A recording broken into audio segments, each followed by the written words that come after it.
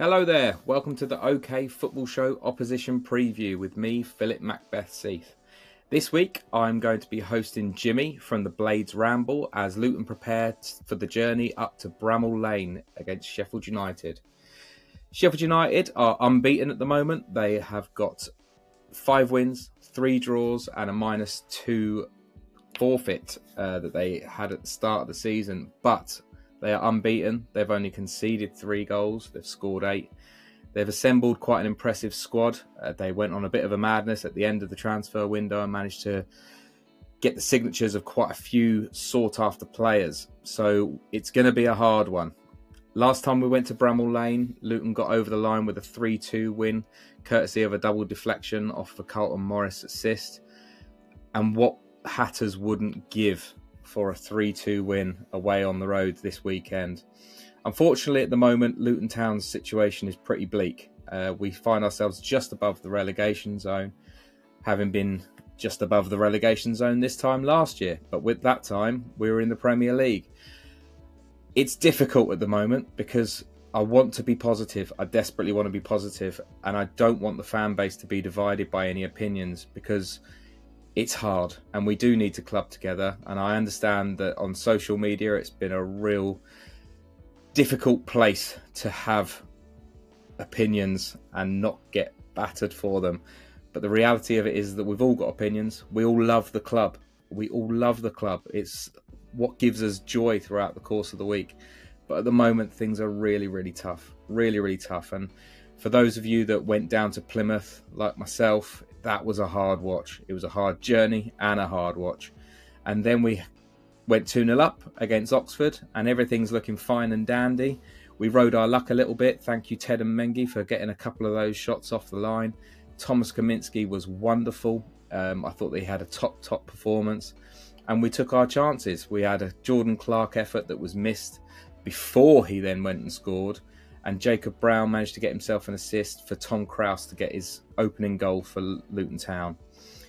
Other than that, though, it was pretty abject. And we are so predictable. We really are so predictable. And as soon as they got their first goal, it just felt like the writing was on the wall for a 3-2 loss. Fortunately, we got ourselves a point. So take the positives from that. But the reality of it is that all the passion that we want to see, it seems to just not be there. It's not there for all to see. It might be bubbling underneath the surface, and I really hope it is. But the reality of it is that things are really difficult. We're going through a properly testing time. So an away day at Sheffield United is really not what we want. However, it is a chance for us to get some confidence before we host our arch rivals, Watford, to Kenilworth Road after the next international break. But that's a little bit about Luton. Let's hear what Jimmy had to say from the Blades Ramble about our game at 3 o'clock this Saturday. So everyone, as promised, I've got Jimmy here from the Blades Ramble. Thank you so much for joining me, Jimmy. I'm really happy to have you on this evening. Let's get the admin out of the way straight off the bat. Jimmy, let's see if we can get you some more followers. Fingers crossed for your socials. Would you like to just share how they can follow you and on what various different platforms? That's very kind, yes, thank you. The main platform you'll find us on is YouTube. We are the Blades Ramble, a Sheffield United fan channel, mainly focused on the Blades, if I'm honest. It's not. We do touch on other teams as and when we're playing them, but its main focus is hopefully some people can get some more enjoyment out of it. But we have got other pages, Facebook, TikTok, which I ain't a clue what I'm doing on there, and Instagram. I don't really post much to these other platforms, if I'm honest. It all sort of feeds into the YouTube, but yeah, it's one of them, isn't it? So big fan of the YouTube football fan space. So I like watching other channels like yourselves. I know you started covering the whole championship now, aren't you? So yes, so I'm enjoying that content as well. Yeah, it's difficult, that one, because obviously we record on a Sunday morning, so sometimes we're sort of playing off of the highlights a little bit. And I know that some Blades did not like me a few weeks ago when I said about how efficient you were against Hull, and that they had a lot of possession, and that you scored 2 very good goals. And I called you effective, and I said that you're not doing anything particularly special, but you're effective in one. And I got absolute dog's abuse. So I guess I'm sorry. Can be a bit sensitive at times. Oh, sorry about that. We can be a bit sensitive. Imagine being unbeaten and being that sensitive. So, but never mind. Never mind. So anyway, let's talk about that as well. Yeah, to your own fan base. Yeah, I agree. I agree, mate. I know. But anyway, let's talk about your guys. Let's talk about Sheffield United. And last night you got a 1-0 victory at home to Swansea with a courtesy of an own goal. And like I said, you're unbeaten. You've won 5. You've drawn 3. You had the 2 points deduction, and if it wasn't for that, you'd be sitting joint top. So it's a happy time to be a Blades fan, surely. Brilliant start. Cannot say any other. Really pleased with the start that we've made. Huge changes in the summer. Not just a formation change, but we lost almost 20 players in the summer and brought in what I would probably say is quality over quantity. So while we've got a very strong starting 11 at this level, which we're all really pleased with, there's not much depth underneath it, really, and that's been our concern. But so far, in terms of blending a new team together, I think there's been like 8 or 9 new faces as opposed to like that have come through the door this summer into the starting lineup. Can't ask for much more. 5 wins, 3 draws. Look, it hasn't quite clicked yet, but we've got players like Gustavo Hamer, Callum O'Hare, Jez Raksaki, who looks like he's starting to find his feet a little bit. Ollie Arblaster, who's unfortunately out with an injury, will miss this game as well, I believe. But he's going to be some player for us this season. The defence is rock solid, 5 clean sheets in a row. How can anybody... Mike Cooper, if that's not the signing of the summer, I've no idea what is, because we've been banging on our channel to get him for so long. And it was just like Christmas Day when he came, because to get him for something around £2 million, I think it will rise, obviously, with any success that we get. But he's been an absolute... He's got a bit of an aura about him, a bit of a sort of... we had Dean Henderson on loan a couple of years ago, and he had a bit of a presence at the back, which gives you defence, that confidence. I suppose you may have something similar with Kaminski. I don't know the vibe that you've got with Kaminski. He always seems to do really well for you. So I can only assume that your defenders feed off it when they've got a strong goalkeeper behind them. It gives them a little bit more confidence to play themselves. So I can't complain, to be honest. It's not quite clicked, as I say. And for the creative players that we've got, we've probably not scored enough goals. Last night against Swansea, we're very poor, opening 45. And then the second half, they obviously knocked one in just before half-time and made it 1-0 through an own goal. But second half, it were all Blades. And we peppered them, and we hit bar, and we hit the post. And it could have been 3 or 4, but that's been the case a few times this season, and we're not quite putting our chances away. I'm just hoping it'll click at some point. Maybe even on Saturday, who knows? Fingers crossed. Do you know what, Jimmy? I wouldn't be shocked. It's been pretty bleak for us. I mean, we obviously came down together, but when you compare the journeys of us this season so far, it's chalk and cheese. I mean, you mentioned about Kaminski there. Kaminski had a moment of madness against Pompey, but other than that, he's been a shining light. But the problem is, he's been a shining light. Like he should. I say he shouldn't be. Yeah. Like you don't want him to be. You want the defence to be far better in front of him. And you said about the defence having the confidence with him in behind us. The problem is they've got so much confidence in him, they're putting him to work because they're not doing anything in front of him. And I'm really worried about the weekend. So have you? Sorry to interrupt you, but have you been surprised by your start? Because I thought you'd do better than you have. Yeah. I think that what's happening at the moment for us is something that hasn't happened in many, many, many years. We've been very, very fortunate in the grand scheme of things too. Whilst we were way down, we were in the fifth tier.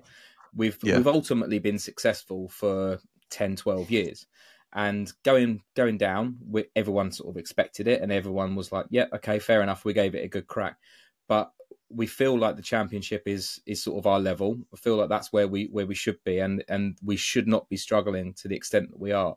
And for the first time since Rob Edwards took over, there's serious rumblings about what he's doing, what formation he's got. And you know what it's like. Football fans are all experts in their own right. And I've questioned him. I've questioned him. I think that sometimes his changes are difficult, and it kind of brings me to my worries about the weekend, because I feel like his stubbornness is like Vincent Kompany last year with Burnley. It's I'm going to play this way. I don't care what everyone says. This is how we're going to play. So you'll know exactly how we're set up. Chris Wilder will know exactly how to beat us. just like he knew when he came to Kenilworth Road last season, and you turned us over and tickled our tummies a little bit. But I look at the players that you've got. I mean, you think that an area of strength would be Carlton Morris and Adebayo, but you've got Suter at the back, who's an absolute monster. So I'm a little bit worried about how toothless we are, and I feel like we could be in for a real difficult weekend. And like I say, I think from a Sheffield United point of view, you must be sort of rubbing your hands, thinking this is a great time to play us, because we're so bereft of confidence. It's unbelievable. Yeah, it's one of the fixtures that we looked for. Obviously, we came down together, and you're thinking, oh, well, these are going to be our big games. Yourselves, there'll be Burnley and Leeds. And I assume that we'll have been the three that you guys look for as well, really. Yeah. And yep.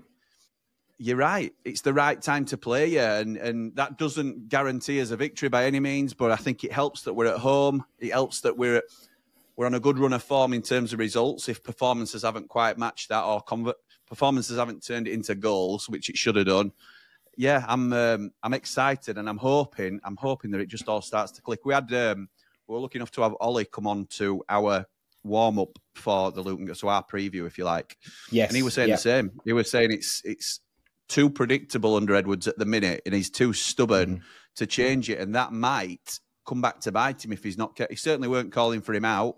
It were expected that you'd go down, and I think your recruitment's been fantastic going up.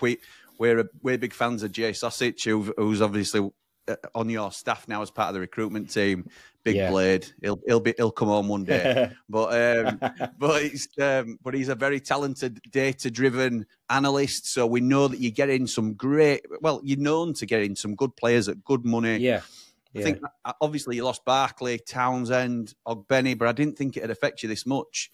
So it's going to be interesting. It's going to be typical Blades that you'll click at Bramall Lane and it'll all come together, and it'll be 0-4 or something like that, and it'll just be a disaster for us. But I'm thinking it'll be very much that the other way around, unfortunately. But I mean, I think that the thing that frightens me, and the thing that I've found very frustrating so far this year from our point of view, is that our centre midfield is very lightweight. I think I don't know whether you came up to Kenilworth Road, or if you managed to see the game last year when you beat us, even though you beat us and you were very, very good.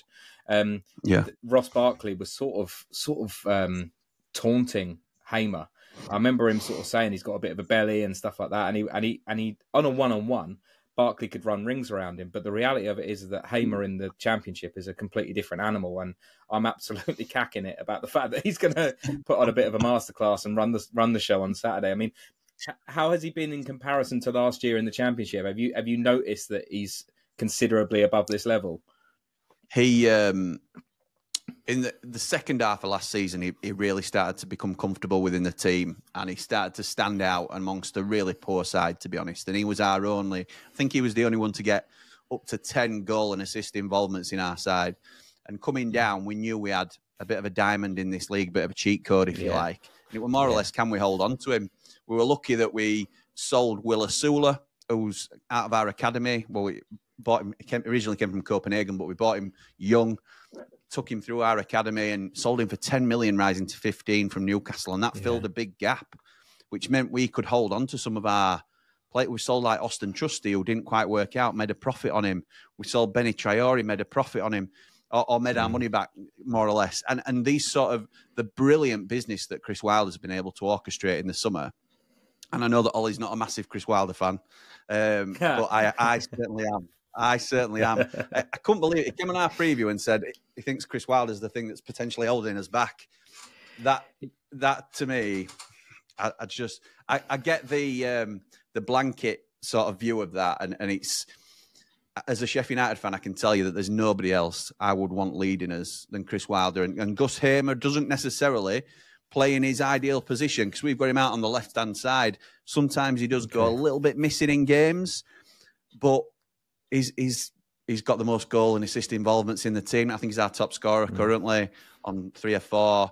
He doesn't need to be involved all 90 minutes. All he needs is that 10 minutes of genius, and he can have us 2-0 up. So he's our most effective player, I would say, without a doubt. Certainly most creative player, most dangerous player. And I think if we hold on to him, and I'm talking through January as well, we'll have every chance of being in the mix come the end of the season. Yeah, I think when I look back at Luton's journey, I think if it wasn't for Hamer going off injured, we might have been in the Championship last year anyway.